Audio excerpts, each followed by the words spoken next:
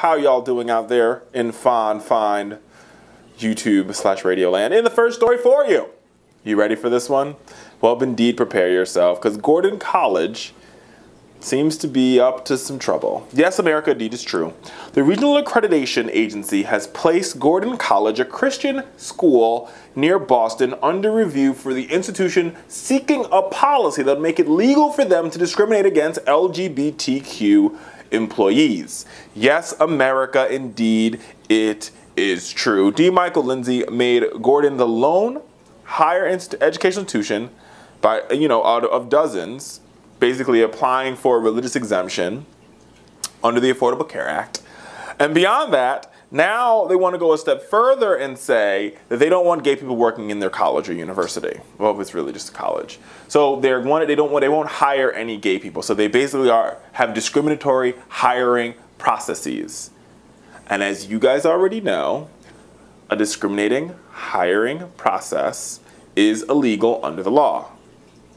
It's not really illegal because ENDA hasn't passed yet, right? So, but I'm pretty sure in the state of Massachusetts probably has its own ENDA type of law. But beyond that point, it violates the accreditation institution, which is sort of what makes the college real. Folks out there who don't know, accreditation institutions basically say this college is in good standing and your degree is worth something. So if you go to Gordon College, I guess you will leave with enough religion, but you won't leave with an accredited degree. It's pretty sad. And so there's been a move by Gordon administration sparked a backlash from its own students and alumni, with some 3,500 alumni and students signing an online petition calling on Lindsay to rescind his request.